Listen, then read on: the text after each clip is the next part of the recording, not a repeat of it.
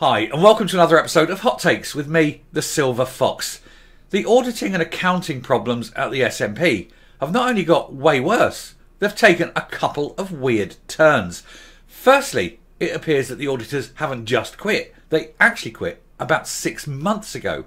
And in all that time, the SNP have been unable to find another set of accountants or if anyone to come in and do their books. And it's not surprising, because if they're so bad that the first lot walked away, no one else will want to touch them with a barge pole. You start doing the books like that, only when it's obviously something criminal. And any auditor, any accountant could lose his accreditation with the professional bodies, and that's them out of a job. They aren't going to touch it. So that goes to show how bad the accounts must be, number one. Number two, of course, the second problem they have is that they have a deadline looming. They have to get audited accounts to the Electoral Commission before the 7th of July. They're starting to run out of time, and without an accountant, it isn't going to happen. It could even be that the Electoral Commission says that they no longer can be recognised as a political party and force them to disband. It's just popcorn time, isn't it? So we're going to take a look at this.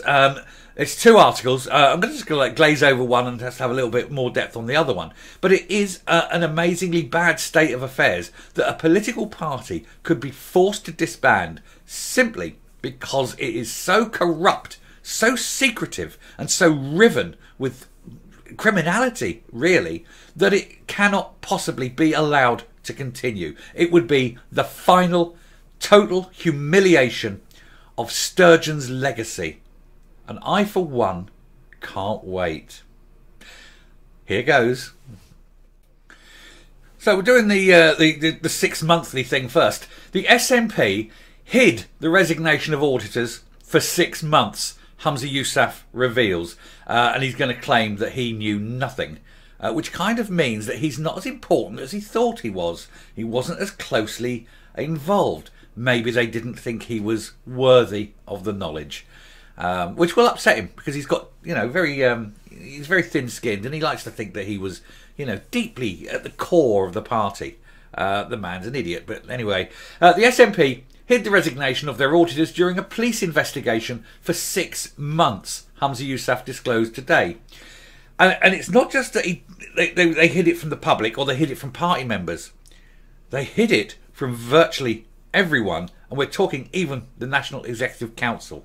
This is so bad. This is so bad. This screams of fraud. And after the auditors have quit, of course, you've got Sturgeon telling the NEC, don't worry, the accounts are fine. The accounts are fine. Don't look. Don't ask questions. And she knew the auditors have quit. Unbelievable. But anyway, the First Minister said even he didn't know Johnson Carmichael quit last year until he was briefed after winning the SNP leadership on March the 27th. Oh boy, has he won. He won an absolute poison chalice, hasn't he? It is understood that the SNP's ruling body, the National Executive Committee, was also kept in the dark. Heads will roll. I tell you that this will be the final breakup because it will cause so many problems for the SNP. Nobody within the party will trust anyone else in the party. There'll be those that knew that are still there, and the NEC won't be able to trust them. Why weren't they told? This is the most important body within the party, and they had one of the most fundamentally important facts hidden from them. This fact alone could destroy the SNP. I tell you what, I reckon there's a national popcorn shortage in Scotland today. The development was only made public on April the 7th, and I could cover it at the time, but it was kind of released as though they've only just literally walked away. Nobody knew at that point that they'd been gone since October. Mr Yousaf said the firm resigned around October, but it is understood it actually gave notice in September. For most of the half year involved, SNP HQ was under the direction of then Chief Executive Peter Murrell, the husband of Nicola Sturgeon. Murrell was arrested and released without charge after being questioned by police last Wednesday as part of a probe into the SNP finances, as we know. Speaking to the media in Leith today, Mr Yousaf agreed that it was extraordinary that the party had failed to appoint a new set of financial overseers since the resignation. Now, it doesn't surprise me. While there's no auditors, while there's no accountants, Murrell would have a free hand. He would have total control over the accounts. He would be able to manipulate them.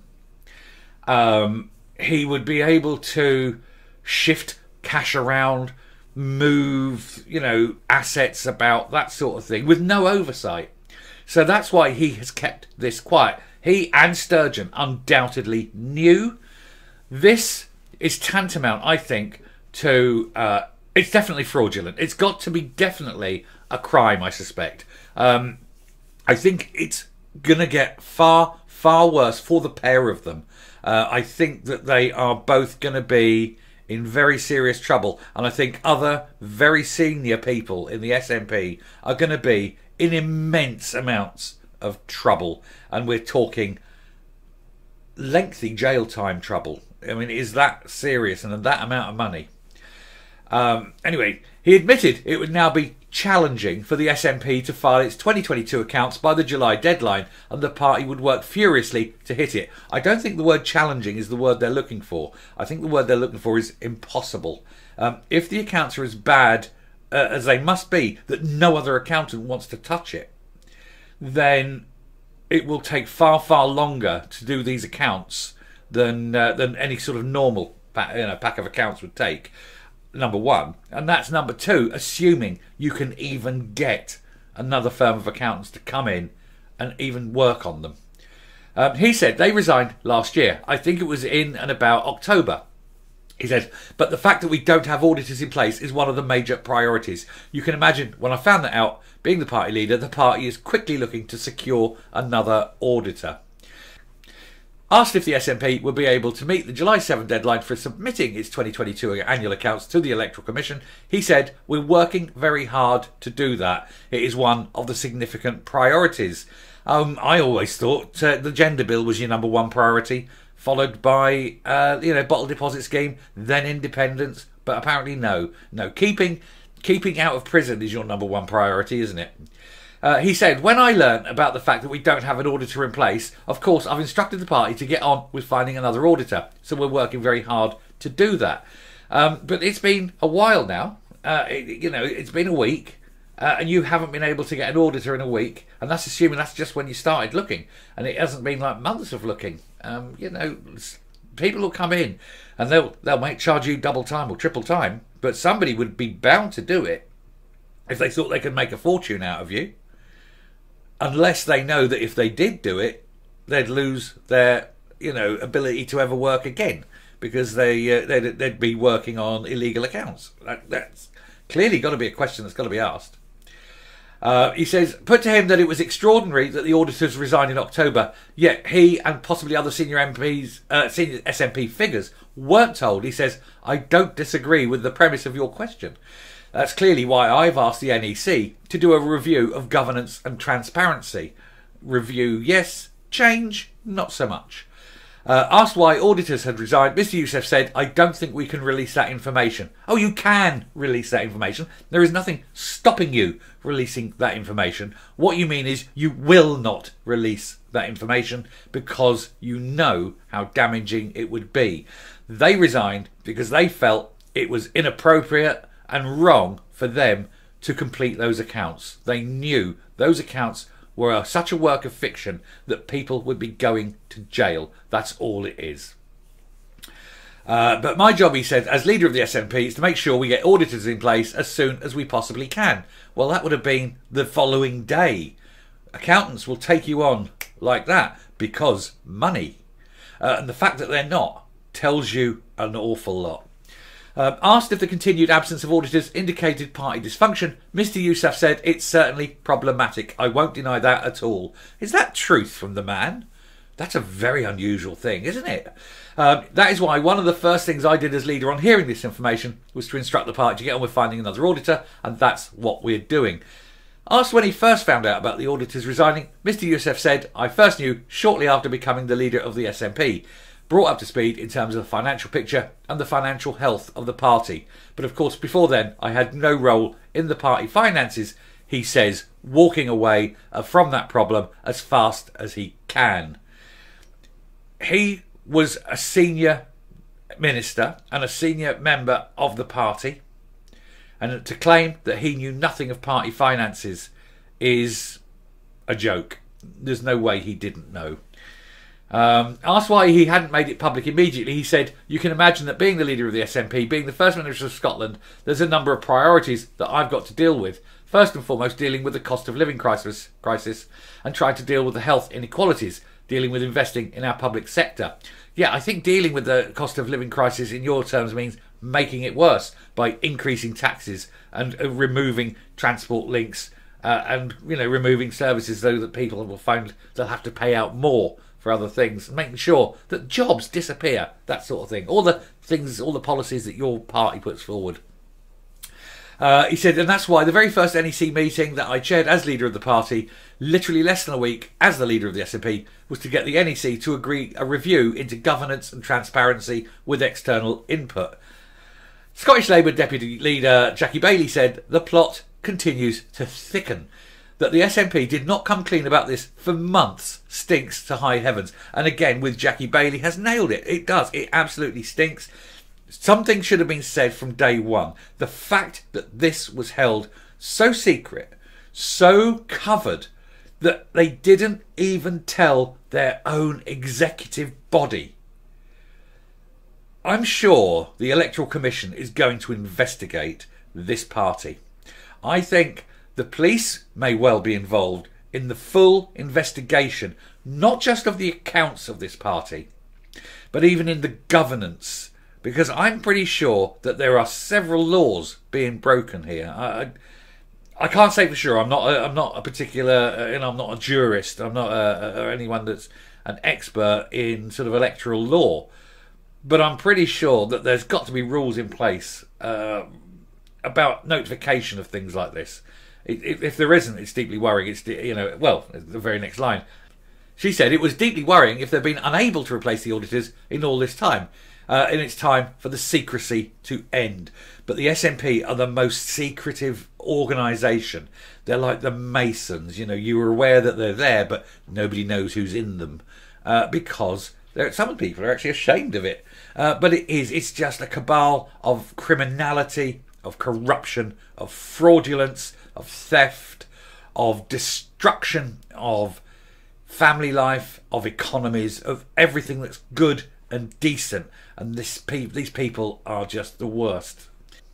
Anyway, Scottish Tory chairman Craig Hoy added, the stench surrounding the SNP's finances becomes more toxic by the day. It's an extraordinary revelation that the SNP auditors resigned as far back as October, when senior figures have spent months maintaining that there were no questions over the party finances. And as I said, you've got even audio of Nicola Sturgeon saying, please don't ask questions, the accounts are fine.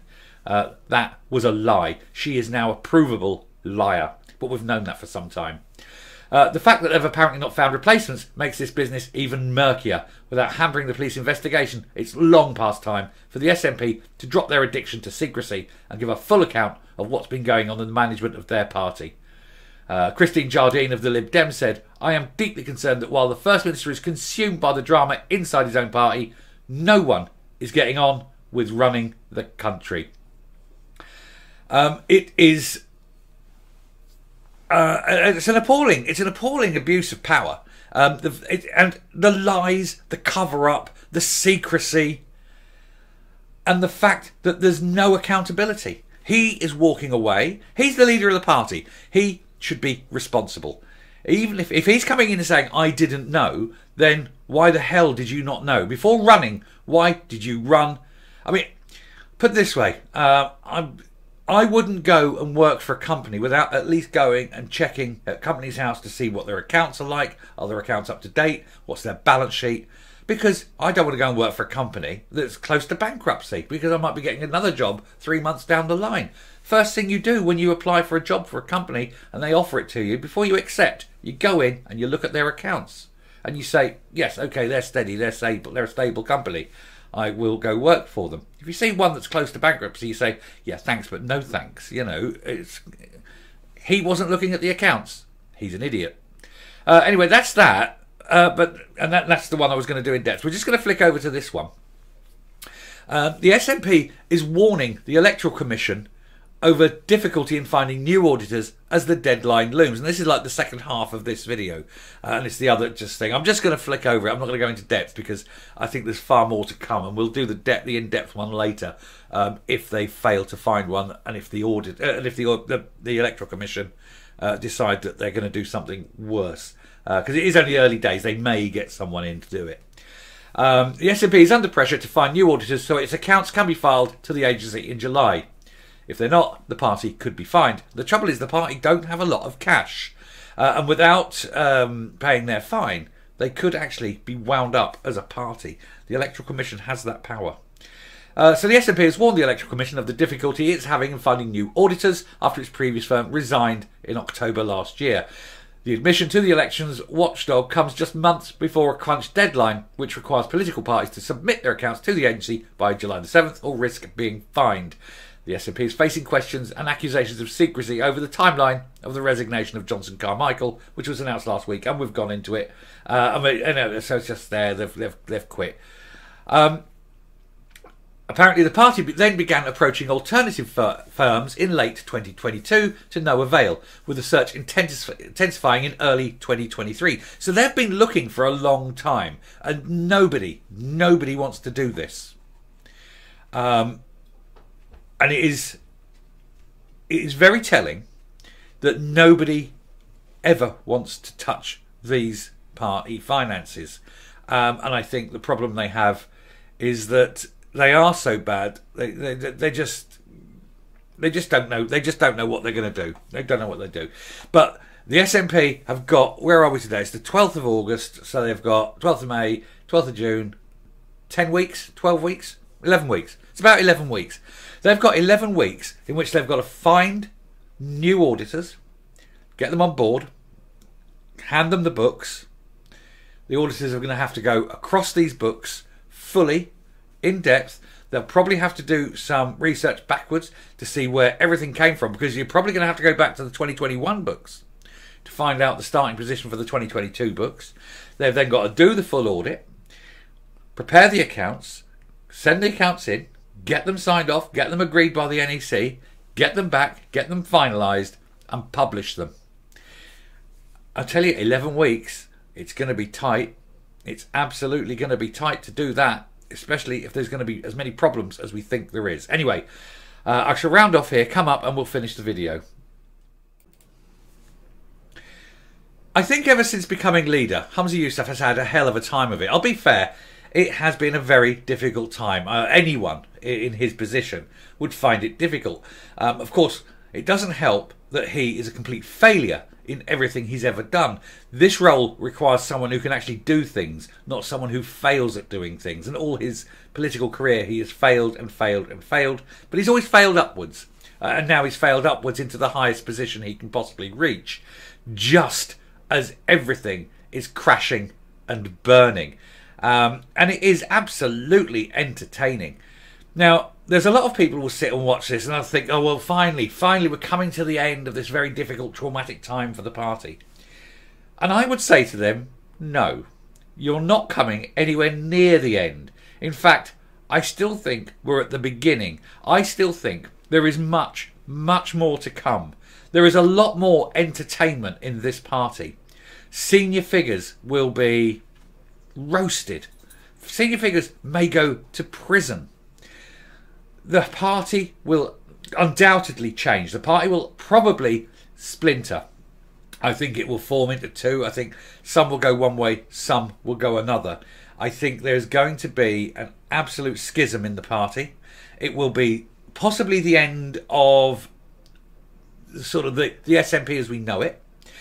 If the election committee doesn't even wind them up, but then there'll be a new party formed with the two sort of factions. You'll have the hard independents and the soft independents. There's just so much mileage to come, and I still, as I say, I still think there's a lot more revelations out there. And this isn't, to quote Winston Churchill, this isn't the end. This isn't even the beginning of the end, but it is at least the end of the beginning. Good old Winston. Anyway, I shall finish there. Thank you very much for watching. You've come a long way. This has been a very long video today.